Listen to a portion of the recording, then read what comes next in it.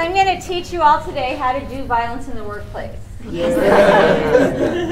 So that when you're mad at your bosses and your coworkers, you'll know how to take out your frustration. No, that's not actually what we're going to teach today. Today's presentation on violence in the workplace is going to go over a few definitions first so that you understand what workplace violence means. First of all, workplace violence doesn't just mean a physical assault. It can also be verbal threats or damage to property. So it's really any type of criminal activity that occurs at the workplace could be considered workplace violence, unless you're talking about a simple theft. But if it's some type of crime that either infers or implies violence or involves violence against a person or destruction of property, that's considered workplace violence. And a workplace is any location where you do your job. So obviously, it's the library if you work at the library, but if any of you ever take work home or you work out of satellite locations, that can also be considered a workplace. And that may not happen in your profession, but it happens in some other professions. So for example, if somebody does work from home and there's an act of violence in the home related to the job, that can still be considered workplace violence. Now, work presents an interesting dynamic. Okay? That's because we don't choose who we work with normally. We get employed by somebody because we need a job and we need a paycheck, and we normally do not get to choose who we work with. In other aspects of our lives, we get to choose who we socialize with, who we marry, who we're friends with. Sometimes you can choose who becomes part of your family, not always. But in the workplace, you don't get that opportunity. You are just stuck working with whoever else is working there, and sometimes personalities don't mesh. Everybody's shaking their heads, so I guess you've all had experience with that. Right? So some of the people you work with, in other words, you might not choose to have in your life normally, but now you're forced to try and get along with them. This is the percentages of people who commit violence in the workplace. Stranger violence, about 60%. Okay?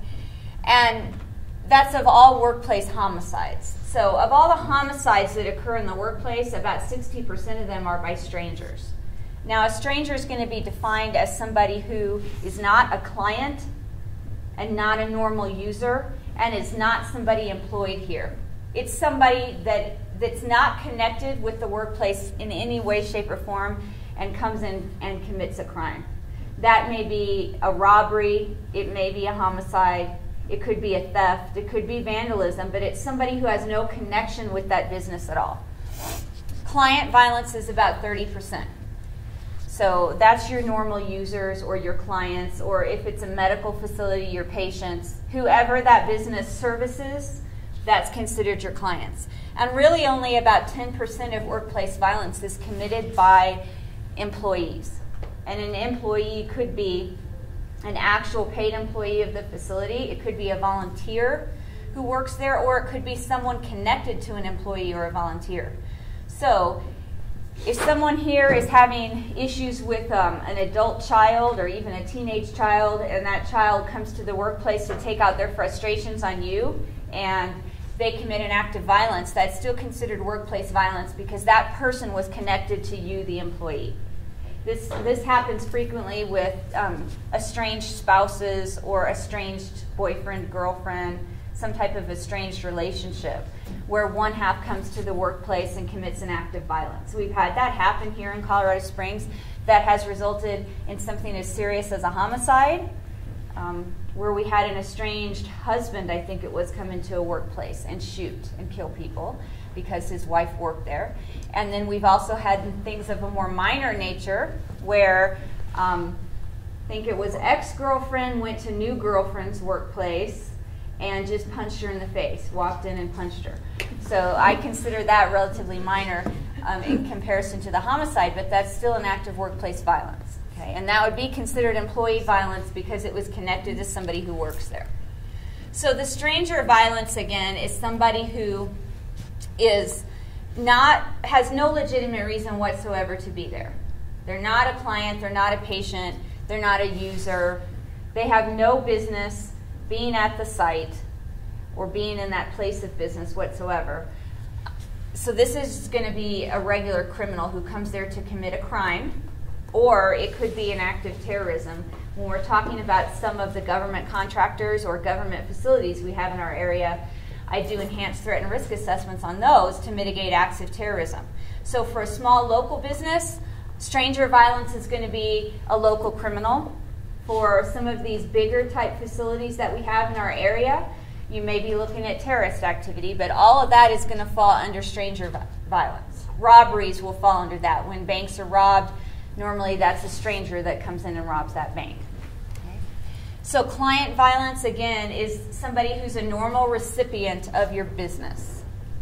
They're a client, they're a patient, they're somebody with a legitimate reason to be there, but for some reason, during their interaction with you as an employee or during their use of the facility, they become agitated, they become unhappy, they become disgruntled with something. So something happens during them legitimately being there, and they commit an act of violence. Okay? So what types of things here at the library could cause this, or have you seen cause people to get upset? They come here to check out a book or use a computer for some legitimate reason, normally with no intent to commit an act of violence, and then they become upset. Fines.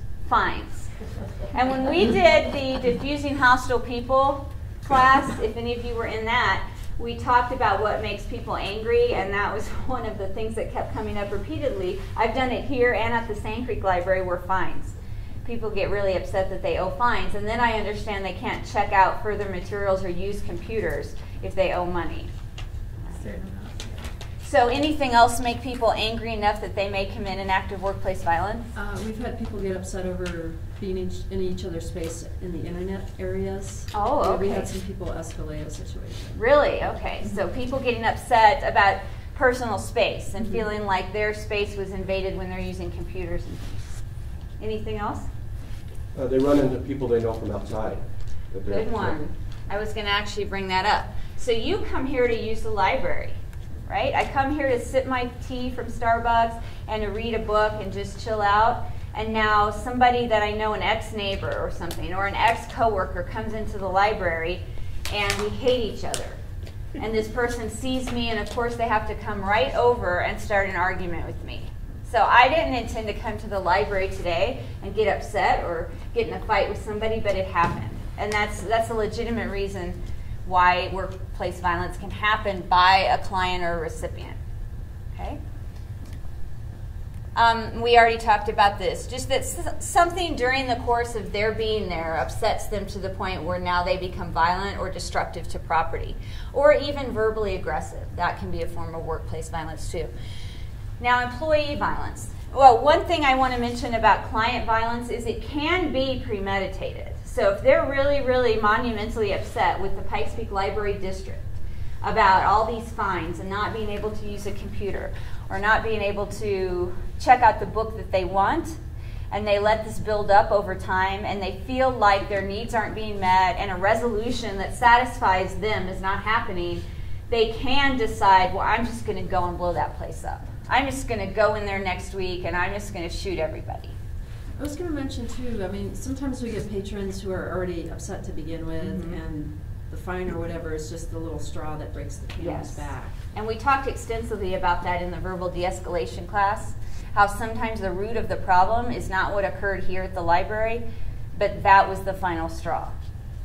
But I do want you to think about, if you know of a client or a user, what do you call them here, patrons or users? Patrons. So if you have a patron that you know you've had history with that is hostile and upset, do you warn people? Do you let security know about that? Do they let you know about that in case you see this person come in? Okay. Because what can happen is they let these feelings fester, and then weeks down the road, sometimes even months down the road, or longer, they can come back and decide all their problems in life are due to what happened to them here at the library, and now it's time to act. And that's when they can come and be destructive or be violent, and just come in and do an active shooter, or come in and set explosives, or come in and just be verbally hostile. So you do want to keep an eye on those known people who could be potential threat elements. Okay. what about, and you may not know this, but I tell other businesses this. If you are having an issue with an ex-husband, ex-wife, ex-boyfriend, girlfriend, or even a family member that maybe you have a restraining order or protection order against, you should at least let security know that, because there is the potential for that person to show up at the workplace. And it really isn't fair to everyone else here to not have some kind of heads up. So for example, let's say that I work here at the library and my husband comes and picks me up for lunch every day, and we go to lunch. And now, we're going through a very nasty divorce, and you all don't know that. And I have a protection order against him, and you all don't know that. And I'm at work tomorrow, and he comes at the lunch hour and says, where's Lori? And you let him on back to the private work area or my office, not knowing all of this history, and then he shoots me. Or he shoots all of you to get to me. So I don't know how that's normally handled here at the library. You probably have policies and procedures regarding that, and there isn't any reason to air your private business to everybody who works here, but security should at least know that so that they can have a heads up. Or I, as an employee, should say, hey, you know what? My husband and I split. Don't let him in here if he comes looking for me, or don't let him back. And this is more common in areas that you normally need a card key to get in the back of. I do some companies that are secure, so to get past the reception area, you have to be let in or escorted. And there have been instances in those companies where people who've normally been friendly with an employee have just been let back when they shouldn't have been. So those are some things to think about. And it could be another type of family member too. Mom, dad, brother, sister, a child. Could be anyone. We already talked about this as far as the person being verbally abusive, either prior to the violence or in conjunction with the violence, or just verbal abuse and no violence. I want to go back to anger being directed at the company. So as a coworker, you may be angry at another coworker, and the act of workplace violence is between you and that coworker. So maybe I destroyed something on your desk or broke personal picture frames that you had on your desk. But maybe or we got in a fight at work. But maybe I, as an employee, am disgruntled with the Pikes Peak Library District as a whole. I think I've been slighted, I've been wronged, I'm upset with them, I get fired. Okay, and then I come back later and commit an act of workplace violence. And it can be much later. Here's an example. I work here at the library. Problems arise. I get fired. I have a big chip on my shoulder that, I blame the library for a lot of things. So I get fired. I can't find another job. Now I lose my house. Now my husband's upset with me. I don't have a job. He leaves. Now I lose my car because I can't pay my bills. So this could be a year down the road, a year and a half down the road. My life has gone to crap, and I ultimately blame it on the library because in my mind, that's where all the issues started. I got fired from there, and if I hadn't gotten fired from there, none of this other stuff would have happened in my life. And so now a year and a half later, I come back and decide I'm going to blow the library up. So I want you guys to think of workplace violence as potentially a long-term concern. So when an employee is let go or fired or leaves under disgruntled circumstances, just because they're gone, it doesn't necessarily mean that you put them out of your mind. And just keep in the back of your mind that if this person had violent tendencies or seemed extremely disgruntled when they left, that things can change in their life that could cause them to come back a year or two down the road. Any questions about that? Okay. All right, so here's some types of workplace violence that we're going to go through. Verbal violence. I think that you've probably all heard verbal violence. It can include cussing and swearing. It can include threats to your life or your property. Or it can include degrading remarks or put-downs. That's all considered forms of verbal violence. And if it happens here at the workplace, that is a form of workplace violence. Any questions or comments regarding that? It is something that you should, at the minimum, if you think it's a minor incident, report to security. What if it's over the phone? That's a good question. We get that too at the police station where people just get so upset over the phone. And if I answer the phone and I'm talking with the citizen and they become that upset, then I just make a statement that says, when you're ready to talk to me about this issue reasonably, you're welcome to call back, but I'm not going to talk with you while you're treating me like this, and I'll hang up. Now, if it's a client that you know who they are, a patron, and you know what their name is, you definitely want to write down their information, tell your supervisor, and tell security, in case something comes of that later, in case that person next shows up down here, because that's a potential. They get upset because you wouldn't engage them on the phone, so now they're going to drive down here and they're going to talk to somebody. So if you know who it is you're speaking with, then do write that information down, tell your supervisor, and tell security. Okay. Property damage could be anything. It could be slashed tires in the parking lot. It happened at work. Smashed windshields, things that happen outside. It could be things that happen inside. Ripped up books, destruction to the books, destruction to the computers, destruction to any property that's in here. It can be coworker on coworker, where I'm upset with you, and so while you go to the restroom, I go over to your desk and I smash the picture of your dog that you have on it. All right? I know. And if that happened to me, I'd be calling the FBI. I'd be very upset. I mean, they could smash, my husband's picture, but not my dog. Yeah, so that's workplace violence. And obviously you need to report that. Obviously that wasn't an accident, so you need to make sure you're letting your supervisor know and that you're letting security know about that. And sometimes that damage to property can be because I feel like I'm upset I didn't get my raise, and so I'm going to destroy some files on the computer. Or I'm going to do something subtle that's going to cause maybe an issue for the library, but you may not know that I'm the one that did it, and I still work here. That happens at workplaces all the time. Okay. Physical violence. Okay. Physical violence can be harassment, and that's the most minimum form of what we would consider physical violence. And harassment is a statute that we as police officers charge all the time because so many things fall under the harassment statute. It's 18-9-111. It's one of the only ones I've memorized because we charge it so much. So harassment can be something as minor as verbal harassment or repeated contact with the same person at inconvenient times, at inconvenient hours, to the point where it's disruptive to your life. That could be through email, through the telephone, or through showing up constantly at your workplace or at your home. That's considered harassment. But one of the harassment portions is pushing, shoving.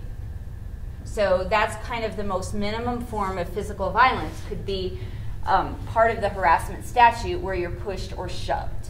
Right? Now, escalating that, harassment also has a portion of you're being threatened now. As I threaten you that I'm going to kill you, or I threaten that I'm going to slash your tires, or I threaten that I'm going to do something horrible to you. That's also a form of harassment, and that only need be done once. So whereas to charge you under one part of harassment, where the repeated communication at inconvenient times that's disruptive to your life, that has to happen repetitively, and there has to be a history of it. I've called 20 times in the last week, or I've sent you 100 emails this week. But if I actually threaten you with violence, threaten your life, threaten to harm you, I only need to say that once for me to be charged with harassment under that part of the statute. And then if I push or shove you, again, that only has to happen the one time, and I can be charged with harassment. So it's kind of a catch-all statute, and we use it a lot. Stalking falls under harassment. Escalating up from that then would be assault, would be third-degree assault. Third-degree assault would be I punch you. Okay, so remember, under harassment, it might be I grab you, I push or shove you. Third-degree assault is going to be maybe I punch you, okay, or a misdemeanor assault. I punch you, I shove you down, and you get bruised. You might get some injury, but it's going to be minor injuries that you're going to recover from, and you're going to have no permanent physical ramifications from that. You might have a big bruise on your leg where I kicked you, but it's going to go away and you're not permanently injured. That's a misdemeanor assault. A felony assault is going to be an assault that I harm you and you're going to have permanent disfigurement, you're going to have permanent scarring, or I break a bone, or I use a weapon. If I use a weapon during the assault, that's also automatically a felony. So you can see how these things escalate. All of these can fall under workplace violence, physical violence. Any questions about those? And obviously homicide is the most extreme form of physical workplace violence. All right. Now let's talk a little bit about types of violence, because you may not be sure whether to report something or whether, is this really workplace violence? Does it fall under what our human resources tell us is workplace violence? Should I tell security? Should I just let it go? And you need to be able to recognize a threat when it's a threat, and you need to recognize when you're being coerced or intimidated. So intimidation is an explicit warning that you're going to be harmed. Okay? I'm going to hurt you. I'm going to slash your tires. I'm going to punch you. I'm going to kill you. And intimidation can be used to get something from you, like if you don't do this, I'm going to hurt you. Or it can just be two employees not getting along for some reason, and so they start threatening each other and intimidating each other because one of you's going to back down eventually. Could be patrons doing that too. I'm sick of you telling me that I owe fines, and I'm going to kill you. I'm going to hurt you. I'm going to wait until you get off work, and I'm going to beat the crap out of you. Those are all forms of intimidation.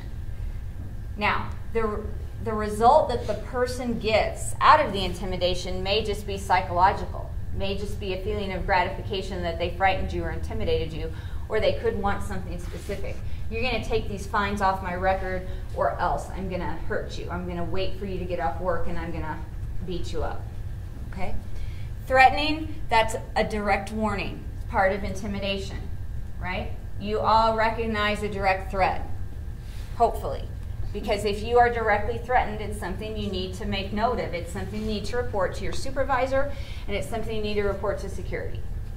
And I just gave you examples of some direct threats, and all of that is part of intimidation. Now, there's another thing that can be intimidating, and that's coercion. Coercion is a little more subtle sometimes, but it could be blatant. And coercion would fall under the examples I gave you that I want a result from this. I want my fines dropped, and if you don't do that, I'm going to slash your tires. You will drop all my fines off my record or else. That's coercion. So I'm trying to use some degree of force to get you to change something for me, to make something happen. Okay?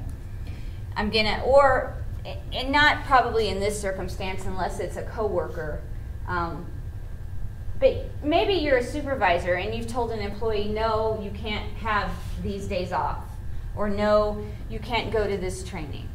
And I want you to change your mind about that, and so I use coercion to get you to change your will, to get you to do something you normally wouldn't choose to do, but because I'm coercing you, you're going to do it. Okay? Veiled threats are something I want to mention, and it falls under all three of these things that we talked about: intimidation, threatening behavior, and coercion. There's a veiled threat. Do you all know what that is? A veiled threat is I am threatening you, but I'm not coming right out and making it apparent that I'm threatening you. So I might say, if I'm your supervisor and I just told you, no, you can't go to this training that's in Pueblo next week, we need you here. And for whatever reason, you just really, really, really want to go, and it means a lot to you. So you catch me sometime later today when I'm alone, and you say, I really need you to approve that training for me because it's really icy outside, and I sure would hate for you to fall when you leave work tonight. That's a veiled, that's kind of a blatant example, but that's a veiled threat. That's not an act of concern? Come on. Or I really need you to buy these Girl Scout cookies from my daughter because she's trying to win this prize with her Girl Scout troop, and I really need you to buy these. And you tell me, well, I'm on a diet, or I can't eat that, and I'm not interested. And I say, well, I really need you to buy them. I sure would hate for you to fall when you leave the office today. Those are veiled threats. They're forms of coercion and intimidation. And you all know when they happen to you. And sometimes they can be subtler than that, subtler than my example. But hopefully you recognize when that's happening to you, and you don't take that lightly. And you report that to security and your supervisor. But what am I going to do when they come talk to me? Well, I didn't threaten her. I just asked her if she wanted to buy some cookies, and that I sure hope she didn't fall when she leaves. It's a little easier for people to try to explain away what they said because they didn't come right out and say, if you don't buy these Girl Scout cookies, I'm going to push you down. Right? But you knew what I meant.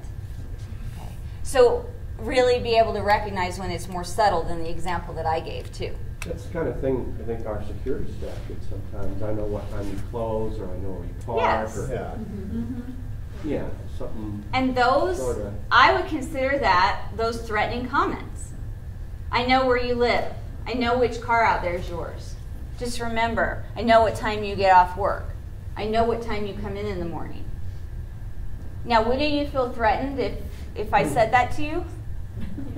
But the words in themselves are not threatening, right? Oh, I know which car you drive.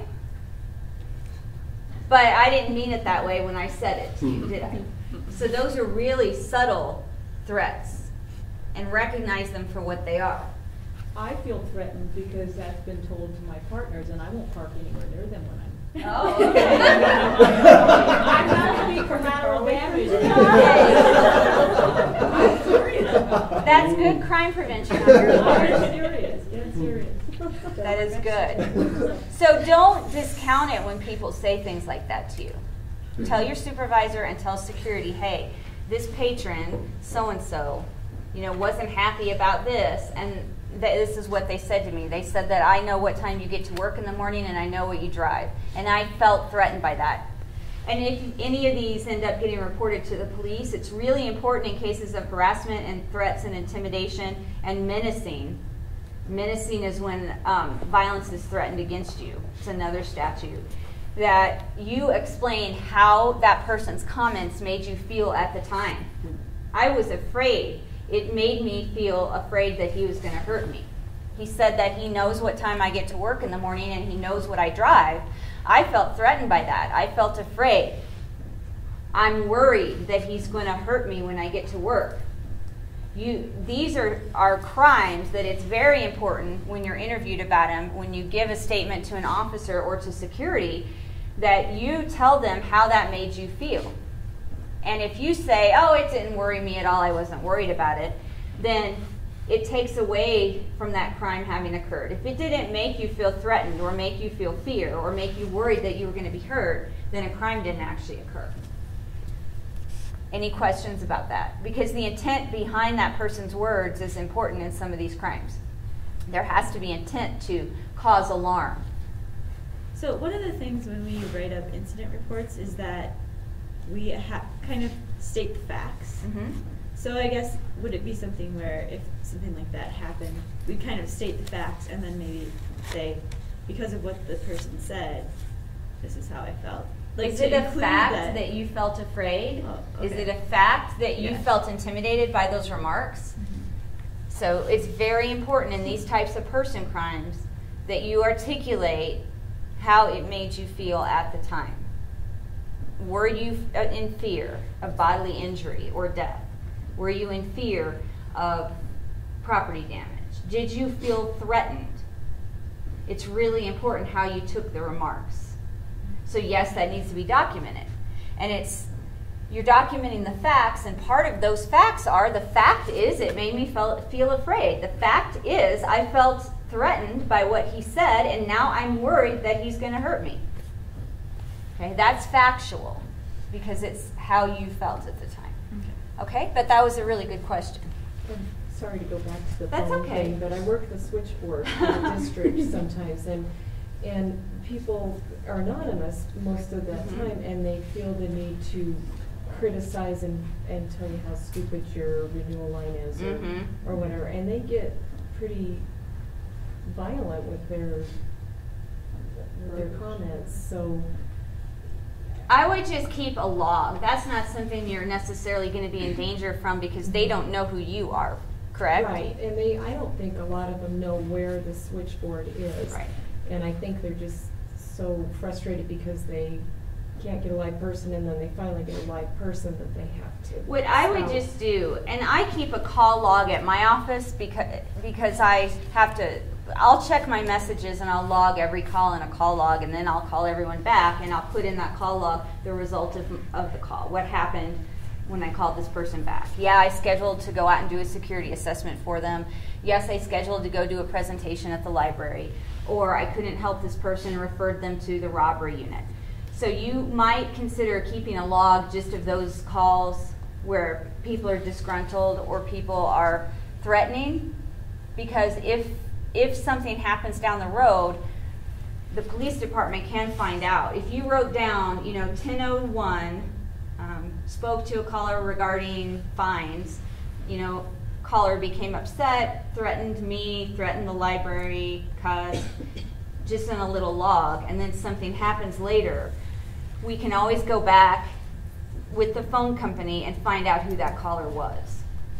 Yes, it would take some investigation and it would take some work, but if something major happened, I can tell you that we would do that. Okay. And you can keep it on a piece of paper, or they have voicemail logs, they call them, at Office Depot or Office Max, and it has a place for the date, time, phone number, caller, and then a place for you to write some notes, and that's what I use. Okay. Or you can just put it in a computer if you're sitting at one. All right, so let's talk about why people become agitated. Well, not so much why, because we've talked about that in other classes, but what they go through in their psyche when they're becoming agitated. Psychic imbalance. This is when a person is just a little off. I'm just not feeling myself today. I just woke up on the wrong side of the bed. I'm kind of just having a bad day for whatever reason. I'm not feeling centered and focused, and I'm just off today. We all have days like that, and it is normal. Would you agree? Yeah. All right, so that's normal. It's not a big deal unless it starts happening every day. It wasn't just today and maybe tomorrow that I felt this way. Now it's been 3 weeks that I feel this way. So now it's become what we call chronic, meaning every single day I wake up, I'm off. I'm not centered. I'm not happy. Things just aren't right, and I'm pretty much upset about everything. That's chronic anxiety, and the person's agitation has reached a point where they can no longer control it, and now they're taking it out on other people. When you're having just a bad day, you might be a little more cross than usual, but normally you don't verbally assault someone or physically assault someone or damage property if you're just having one bad day. But let's say you've had one bad day for about 60 days in a row. And now it's just become impossible for you to control. You can no longer control your mounting agitation, and now you start to verbally and physically lash out. So now I'm mad at you and I kick this chair over in front of you. I punch a wall. I start cussing or yelling when I normally wouldn't. That's chronic agitation, and it starts to show. And what happens when this goes on day after day after day is now I hate everybody, I hate the world, and I no longer see you as my coworkers or my friends or family or anybody that I care about. You're just some person that I can no longer identify with, and that's bad. Why is it bad for me to start seeing people like that? Because now, do I care if you get hurt? Do I care what happens to you? No. Okay? And then I externalize it. I no longer see you as individuals. I no longer even maybe remember your names. I just see a blur of faces. I don't care about you or what happens to you. I have all this agitation and hostility that's built up, and now I externalize it by coming in and shooting you all, or coming in and punching you in the face, coming in and blowing up the building, driving a car through the front doors, smashing windows, breaking in after hours and smashing all the computers, burning all the books. I've done something to externalize those feelings that have built up and built up and built up. Warning signs that this could happen to somebody or that this is building up in somebody. And again, one of these by itself may not mean that this person's going to come in and go nuts. You've got to look at the totality of the circumstances and the big picture. A history of violence doesn't necessarily mean the person's going to be violent now, but it can be a factor. It's something to look at in the overall scheme of things. Some type of disturbing behavior. Now, you may not know somebody has a history of violence, but maybe human resources does, or maybe security does. Somebody should probably know that if you're employed here, because hopefully a background check's been run on you. Okay. Disturbing behavior, do we all know what that could be? And I'm sure you see disturbing behavior here. Maybe not as much here as downtown, but I'm sure you see disturbing behavior, right? It may be disturbing sexual acts in public. It might be talking to themselves or doing strange things while using the library. It may be strange things that they say verbally. It could be how they're acting or what they're saying. Anything that's just not normal, because you know what normal users do and say and how they act in the library. And you should be able to determine when someone's deviated from normal library use behavior, right? Romantic obsession. If somebody has a romantic obsession with somebody that's not being returned, and that's usually what an obsession is, and you're noticing this, it can be a red flag. Right? So I'm a library patron, and I just become infatuated with somebody who works here at the library. And I've asked that person out, and they keep saying no, and so I followed that person after work and showed up at the grocery store where they're shopping, or showed up at their house, and now it's turning into stalking behavior. Right? If that is happening, you need to tell someone. That's a huge red flag, because that's not normal. Okay? It doesn't mean because somebody asked you out one time, now there's an issue. It means that that behavior now becomes abnormal. Okay? Maybe they've asked you out 2 or 3 times, you've said no. A normal person may try more than once, but eventually they're going to say, fine. She doesn't want to go out with me, or he doesn't want to go out with me. But if that's happening and they're just not getting the hint, and now you're seeing some of these other things like following you, leaving you notes, sending you emails, leaving phone messages, showing up in places where you work or where you frequent, like the gym or church or your grocery store or wherever else that you go, that's creepy and that's abnormal. Chemical dependence and deep depression, those things can be individual or they can be related. And if you notice a coworker or a patron having these issues, it can be a red flag that something could worsen down the road. And if it's a coworker, you might want to discreetly say something to your supervisor. You know, I'm not trying to get in so-and-so's business, but I have noticed that over the past few weeks, they just seem really down and it's gotten worse, and now I actually think they're depressed and I'm a little bit worried about them. And then it's up to human resources or your supervisor to reach out to that person and check on them and make sure they're okay and see if they need anything. If you notice a regular patron that's like that, I already know from teaching the other classes that you have resources for them.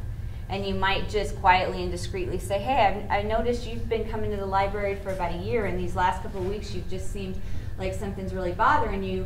I'm not trying to get in your business, but just so you know, here are some resources that are available. And then just leave it at that. But you've got to make note of it, and if there's no intervention is when these people can now a month or 2 down the road be the ones coming back and doing something violent. Usually there are pre-incident indicators, actually not usually, there are always pre-incident indicators to an active workplace violence. And you just may not recognize them, or you may recognize them and at the time didn't want to get involved or thought, I don't want to get in that person's business, or it's not my concern. And then now it's a few weeks later and it's escalated into something bad. So you want to do something. Don't just let things go. The pathological blamer, it's never my fault. It's always someone else's fault. It's never my fault that something happens. I take no responsibility for anything. It's always on somebody else. It's the library's fault. It's your fault. It's the police department's fault. Right? It's someone else's fault. And so if I'm an individual that almost 100% of the time blames everybody else for bad things or unfortunate things that happen to me, eventually I'm going to start taking things out on those other people who I blame. Impaired ability to function. And this could be because of numerous reasons. But if you notice someone having memory difficulties, showing up late for work, being sleepy when they're at work, their job performance starting to decline, changes in behavior when they're driving, changes in their phone behavior, just changes in their behavior and their ability to do their job, those are red flags that something's going on with that person, and you may not know what it is, but it isn't normal. If I'm normally an A+ employee, and I'm always at work right on time, and I'm always very productive when I'm here, and I'm very friendly with coworkers and with patrons, and you just have no problems with me, and now I start showing up a couple minutes late, I oversleep one day, I'm calling in sick now a lot, and when I am at work, I start making mistakes, I start forgetting things, that's a red flag. So you need to tell someone, hey, I'm worried about this person, maybe you should talk to them, or maybe we should see if they need anything, because it's just not normal that she's behaving this way. Okay, now some workplaces make the mistake of, hey, your performance is declining, you better straighten up or you're out of here, right? And maybe that is going to ultimately be the case down the road, but you need to make sure first, if it's that drastic of a change in work behavior, that something isn't wrong and that person doesn't need help. Give them the opportunity to fix it in a nice way first before you just threaten them and say, hey, you better shape up or you're fired. All right, elevated frustration with the environment. So could be a patron. I'm just so sick of these computers not working right. I'm so sick of them being so slow. I'm tired of it. And it gets worse and worse every day. Or it could be somebody who works here. You know what? I'm sick of the Pikes Peak Library District. They never give us a raise. They never do this. They never do that. I'm just getting tired of it. And you start complaining incessantly, chronically, about your employer. That can be a red flag. Okay? Interest in weapons. Now, an interest in weapons, just by itself, doesn't necessarily mean it's a bad thing. Lots of people have an interest in guns or knives or weapons, and that's kind of a hobby.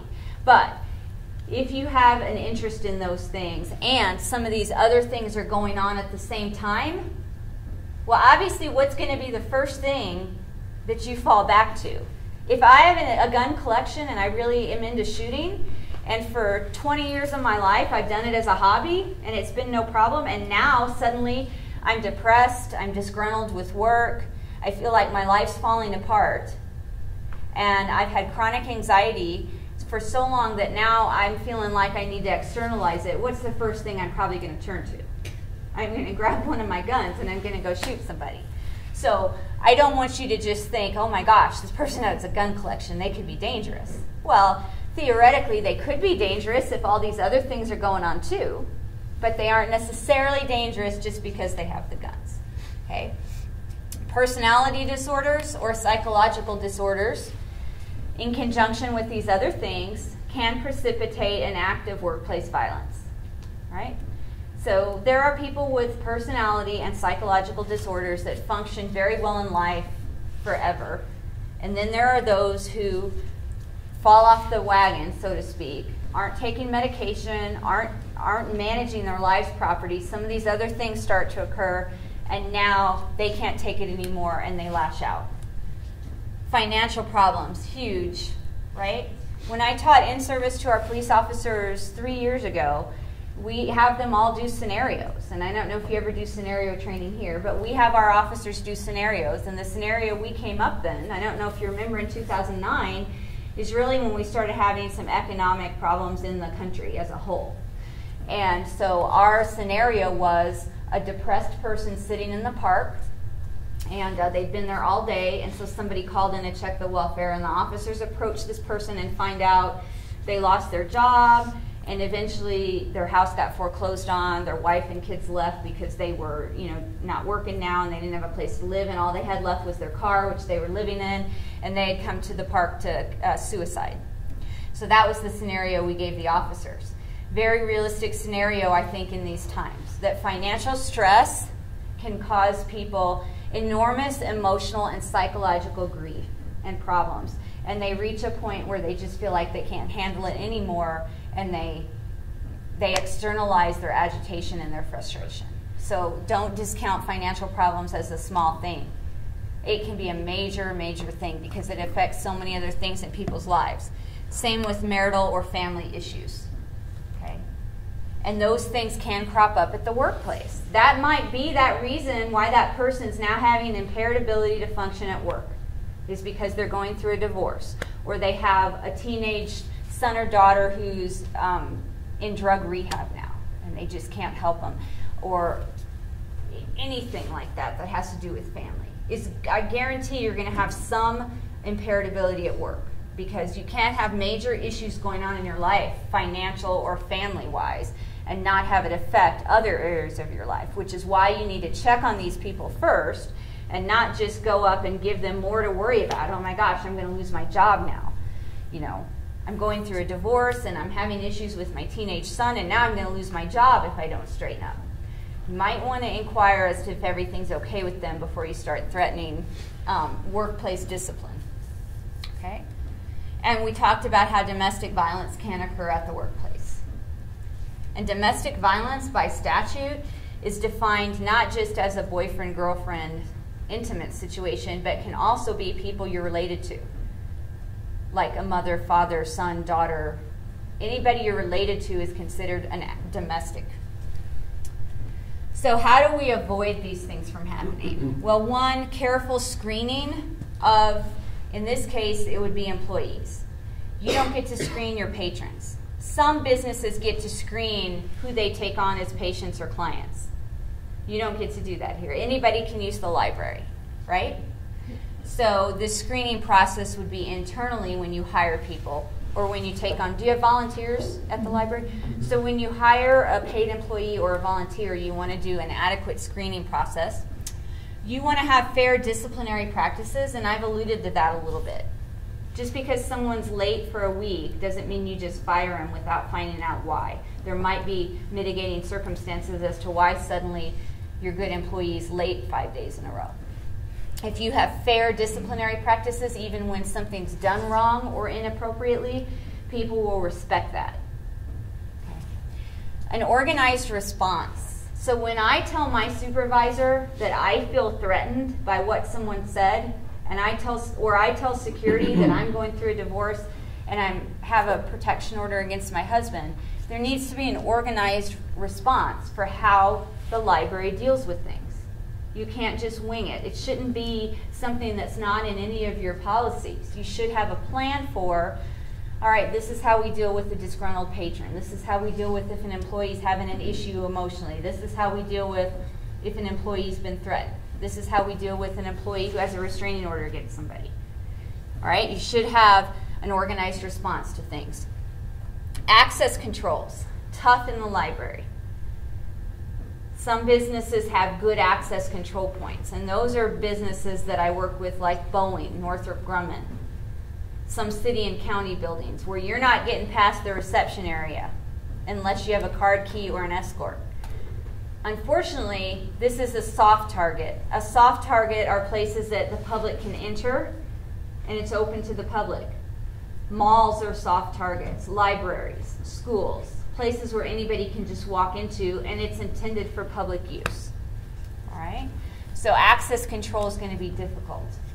You really have no access control other than the doors lock at a certain time. Once the library is open, anybody can come here. Do you ever trespass people from the library or restrict people from not being able to be here? Yeah. All right, so you've done that, and it's going to be very important that everybody knows who those people are, because your only access control to keep them out is somebody recognizing them and going to security and saying, John Smith is in here and he's been banned from the library. Okay? Communication skills, and I think those of you who've taken some of the other classes understand how important communication skills are. I've taught conflict resolution and dealing with hostile people to library employees over the past couple years. And we talk extensively in those classes about how you talk to people is important. The demeanor that you have, the tone you use in your voice, and the words you choose can be critical to the outcome of an encounter. And so just think before you speak. And don't be the one to escalate things. Don't be the one to fly off the handle and get angry and start cussing at the other person. You are the one that needs to remain calm and professional. And calm and professional, that's how you should remain. EAP. Do you guys have EAP available here? That's the Employee Assistance Program.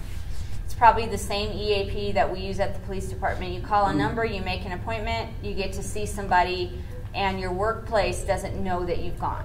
I mean, EAP knows who you are and why you're there, but they don't then call your workplace and say, hey, you know, Maria was in here today telling me about how she's having issues with her son.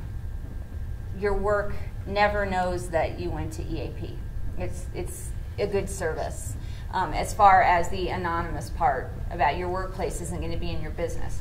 Now, I do know, and I've heard, because I'm on our peer support team for the police department, I've heard good and bad about EAP. Some people have said the counselor I got just was awful, they didn't help me at all, and other people say, wow, it was great, I'd use them again.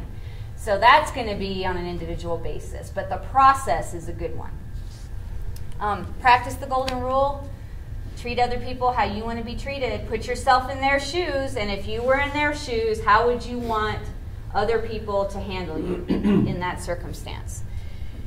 Make sure that you get employee participation and employee awareness to policies and procedures regarding workplace violence, harassment, regarding if an employee is having a difficult situation. Everybody needs to know what the procedure is for dealing with that, so you feel comfortable accepting those services, you feel comfortable going to your workplace about issues you're having, or that you, as somebody who's recognizing an issue with someone else, feels comfortable going to your supervisor about it, knowing that they're just not going to run over and fire that person.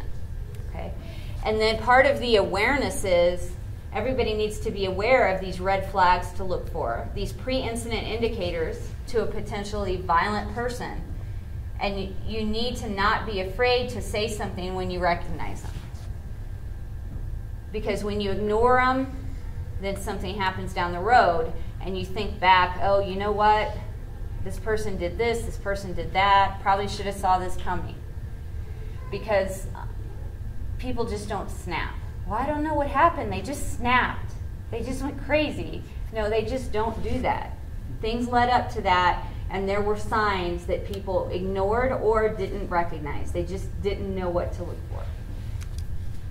All right. Any questions about workplace violence? Now you all know how to commit acts of workplace violence. All right. Well, if you do have any questions later, Jim Barentine no longer works at the Gold Hill Division. He's now the emergency manager for Pikes Peak Community College. But my information is still correct, and you're always welcome to call me. Okay? All right. Thank you. Thank you.